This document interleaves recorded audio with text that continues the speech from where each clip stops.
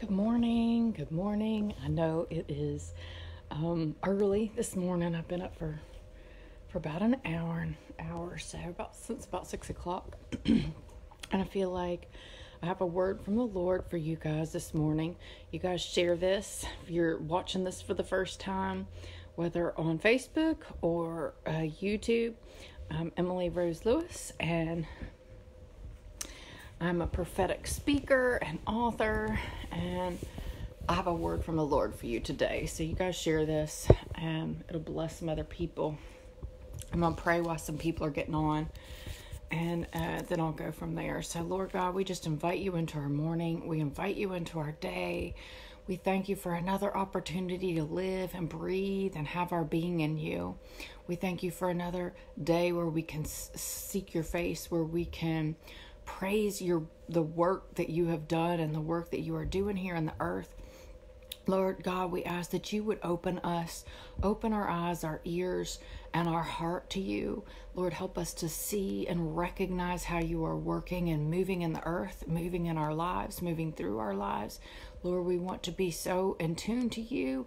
We want to be able to move at the impulse of your love. Lord, we want to hear your voice. We want to hear your voice. We want to hear your voice, God. And teach us to be quiet in the secret place. Teach us to tune ourselves in to the sound of heaven, Lord God. We want to be used as containers, as vessels for your glory. Good morning. Good morning. You guys share this, tag some people. I've got a word from the Lord. It's impromptu, so I've got the Lord will speak one thing, and I'm just going to expound on it as led by his Spirit. But I'm going to just pray for a minute for you guys. I pray that each person this morning, as they go throughout their day, that they would be filled with inexpressible hope that good things are going to happen, that good things are happening. Lord, that you are bringing revival to this nation, that you are bringing revival to homes, that you are bringing the prodigals home, that you are bringing marriages together. You are healing relationships, Lord. You are building up the foundations. You are building up a holy house, a holy priesthood. You are working in your body to make us without spot or blemish, your bride. Lord God, you are cleansing us in the water, the washing of the word. You have cleansed us with the blood of Jesus. Lord, I thank you that we can come to you with full assurance of faith and ask for what we need. Lord God, knowing that we are told to come boldly to the throne of grace. And so as we come this morning, okay, Laura, we'll see you. We ask, Lord, that you would search us and know our heart and see if there's any unclean way in us and lead us in the path of righteousness for your name's sake, that you would cleanse us from everything that contaminates our mind, our body, our spirit, that you would deliver us from any bad habits, that you would deliver us from wrong mindsets, that you would deliver us from all and anything that could hinder us from beholding your glory. Lord, change us, stir up. Actually, we are to stir up. So this morning, I pray that we are stirred up. Pray with me in agreement. Stir me up, Lord, with fire. Stir me up, Lord, with holy fire. Give me that taste of when I first knew you. Give me that passion of when I first knew you. When I came to the Lord, I remember I was so on fire for the Lord, and I'm still on fire for the Lord. And I had family members that said, oh, you'll get past the honeymoon phase or whatever.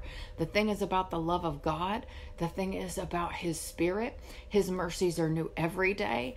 And his passion can burn without burning out, unlike a human passion.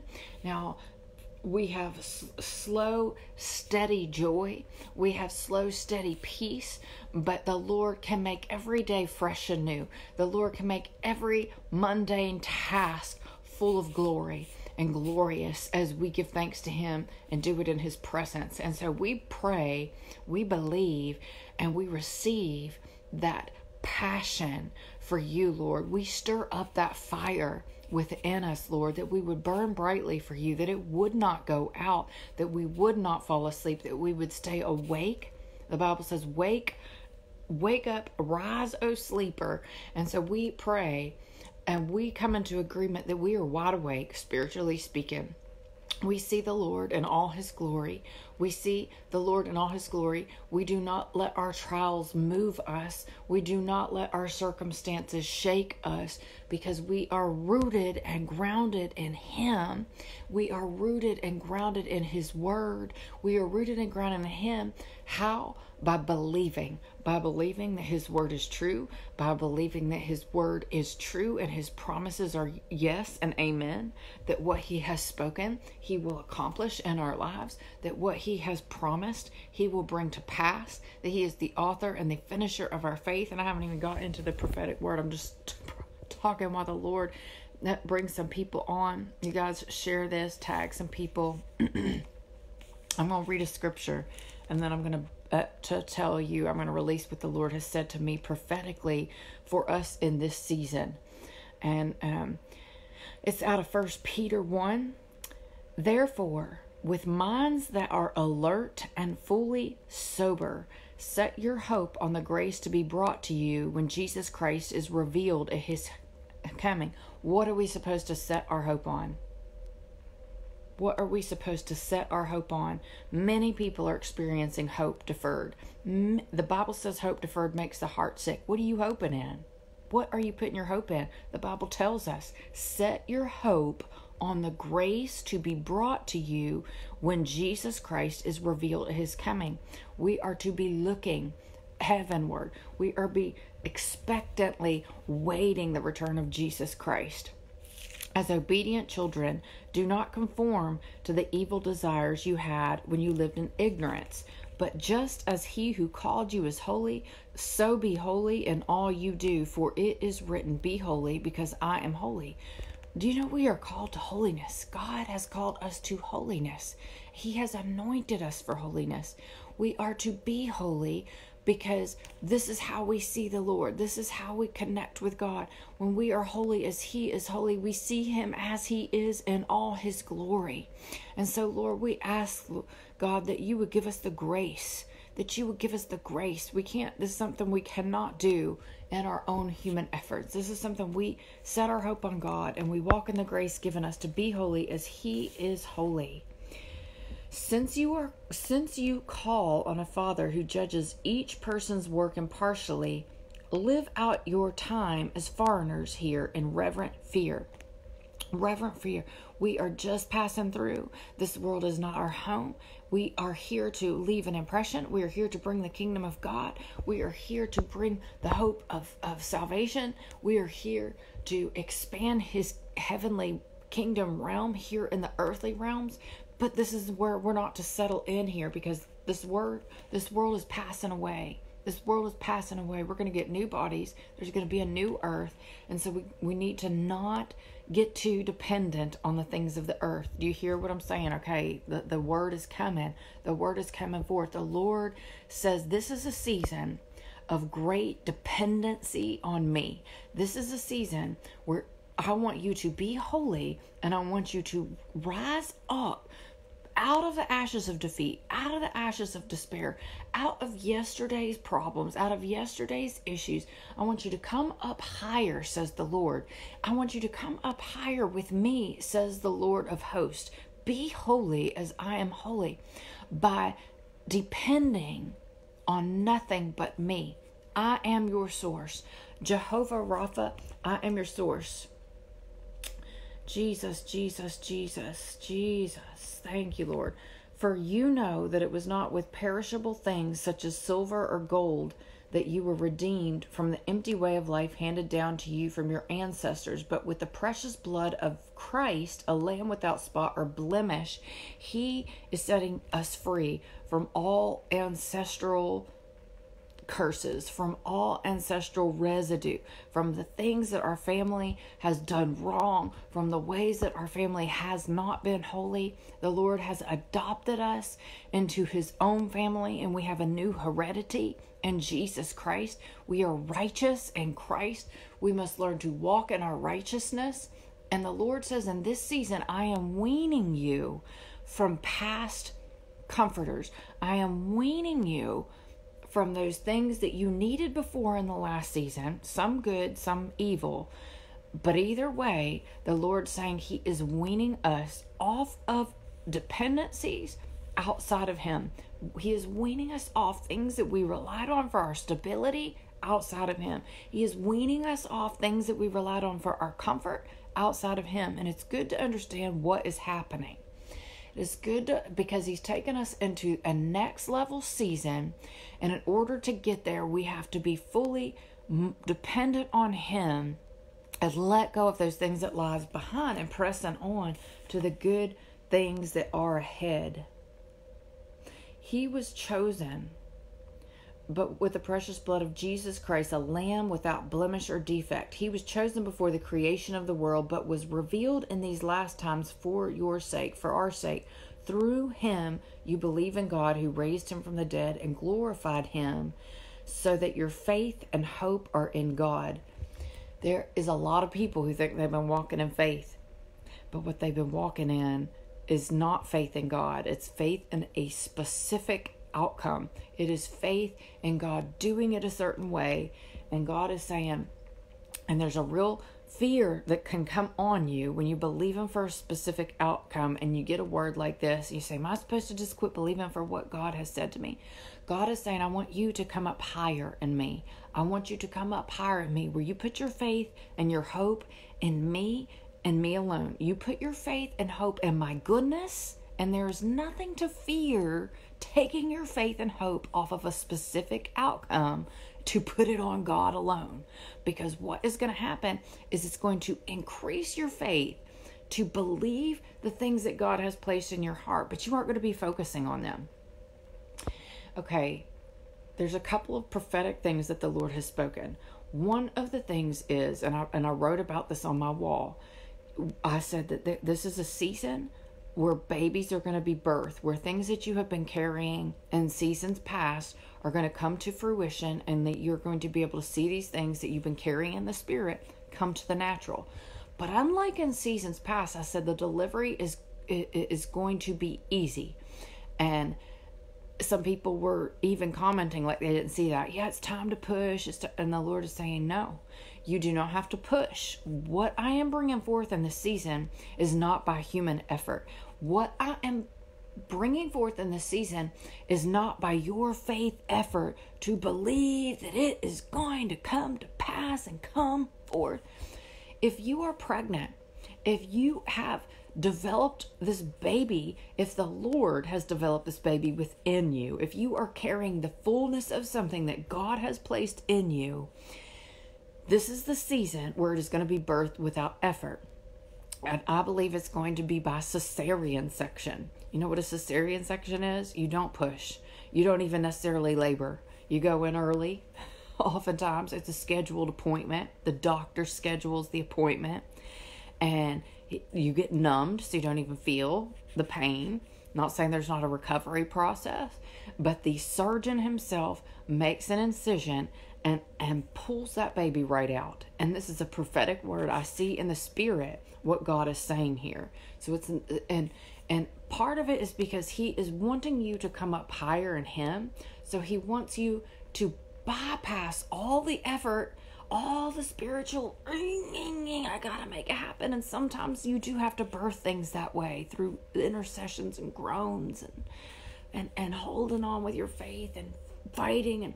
But the Lord is saying this is a word for the spiritually mature. Okay, put your hope and your faith in God, and know this, that if God has put something in you and he has developed it within you, and you have clung to him and fed on the word and kept yourself healthy, this thing is going to be birthed in this season without the effort, without the pressure, without the pushing, without the groaning. But you have to get in alignment with the rest of the things I'm saying, and don't conform to the desires, and do not conform to the world, and do not allow the lust of the flesh and the pride of life. You've got to get into that place where you are heavenly, waiting his return, knowing that he is doing something in your life that is greater than you. It goes above you. It goes above your family, your your desires, the things that you want. God has a full plan that includes the whole world, that includes all his body and what he is birthing in us. You have to show up. You definitely have to show up, but the great surgeon is making the incision, and it's coming. It's coming without all the effort. So if you in the past have had to birth things through a lot of spiritual pressure, pushing, gasping for breath, hoping, all of this stuff, hope everything's going to be okay. The reason why they do cesareans a lot of times is because the baby is breech, because the baby is upside down. And so even if you're like, but I know there's still things that are wrong side up about this. There are still things that need to be worked out. And if you push, if you labor, if you have that baby in your own effort when it's breech, the baby's in danger of not making it. And so I'm asking you by the Spirit to receive this word, if this word is for you, and don't do that. Because there's some things that are upside down. There's some things that it will be detrimental if you try to labor and push and labor and make it happen on your own and burst this thing with your efforts, even your spiritual efforts. The Lord is saying, I want you to rest in me. I want you to learn to be quiet your spirit. We had our first Kingdom Living Academy class last night. And I was teaching about being quiet, soaking in his presence, just enjoying the Lord. Okay, so that's the first part of the word. The second part of the word, or actually I said it before, is about dependency. God is weaning us from other dependencies. Right now, how he started speaking this to me is I am been wanting to fast. I've been praying to fast, and I've been breastfeeding. My daughter turns 2 November the 1st, which is Friday, and the Lord has dried up her source of milk, but she still wants to nurse. So she is trying, but there's nothing there. And there is a period of time where the Lord will let you still go back to something, but there's nothing there for you anymore. There's nothing there for you anymore. And the Lord is saying, you need to be sensitive to this and quit. It's time to wean yourself from those past season things that aren't doing for you what they once did. And they're holding you back, and that you're holding on to something that lies behind.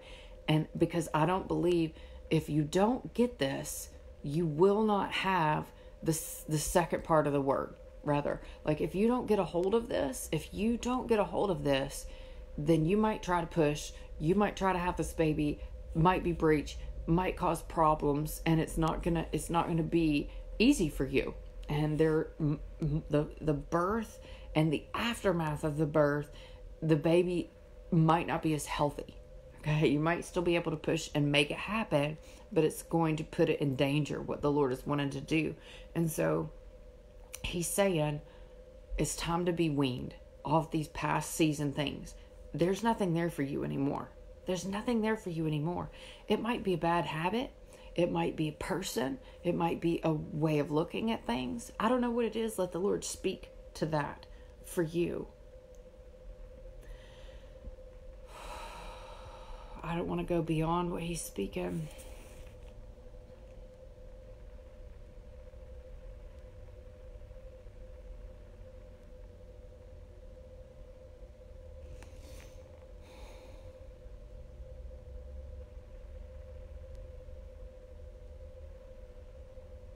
Sometimes I feel like, God will bring a word, especially with a word of prophecy. It's important not to keep going. And so I want to be sensitive to that and just let this hang in the air where he has left it. And I think that you need to go forth. If you caught this later, go back and listen to the first part. It's a prophetic word, meaning when a prophet speaks a prophetic word from the heart of God, it carries a weightiness to it. And if it is for you and it's for you, you need to ponder it, to chew on it. Don't just jump looking for something else. You sit in that place carrying that word and steward it, going, if this is for me, Lord, show me what it is that I need to be weaned from. Teach me, train me. You're going to have to sit in the quiet place. You're going to have to sit in the quiet place. You're going to have to sit in the quiet place. Otherwise, you're going to try to push. You're going to try to labor, and you're going to mess things up. So I pray that you guys hear what I'm saying. And this month in November, that some of you guys jump on my fast, and that I'm actually going to start Sunday because of her birthday weekend. If you're not on the fasting page, you can jump on there. You might want to fast the whole time or parts of the time. I love you guys. You can go to my website to find out more about that. Go back and listen to this prophetic word. If it's for you, receive it with joy. Receive it by faith. Receive it in prayer. Meditate on it. Ponder it. Ask the Lord to reveal how it refers to you and your situation specifically. And then trust Him with all your heart. Don't lean on your own understanding. And I'm praying for you guys, because this word's for me too. And I'm excited about it. I'm excited about it. You know, for some of you, the thing that God is weaning you from isn't your dependency on something else. Somebody else's dependency on you. Like with me, like breaking free from the nursing thing, it hurts me as much as it hurts her that there's not milk there anymore. She kind of gets up and cries a little bit, like, and I'm like, Some of you need to understand that God's finished with you in a certain situation or with a certain person, or at least you ministering in the way that you were before, giving in the way that you were before. Just be sensitive. Love you guys. I'll talk to you soon. I'm still putting the classes together for the Kingdom Living Academy online. I'm having to push it back. I know you've heard me saying fall, but I had planned on having full-time childcare, and through much warfare and through interviewing and everything, I settled in that I'm not ready for that, and I couldn't find a good one, and so I've received what I am ready for, which is a much shorter period of childcare, and then I'm working on the weekends and in the evenings some when she's napping. But so I held my deadlines loosely and just let the Spirit lead that. As a mother in full-time ministry, my family comes first, and as much as I wanted to get all that done by fall, it's not happening, and I'm okay with it. So God's timing is perfect. Although I have fully launched this school here in Herndon, Virginia. If you're anywhere nearby, you guys go to Kingdom Living Ecclesia, which is a meeting place for believers, and that is also where the academy is. You could see Kingdom Living Ecclesia online and like that page, support the local ministry here, and pray for me as I'm praying for you, and we'll talk soon.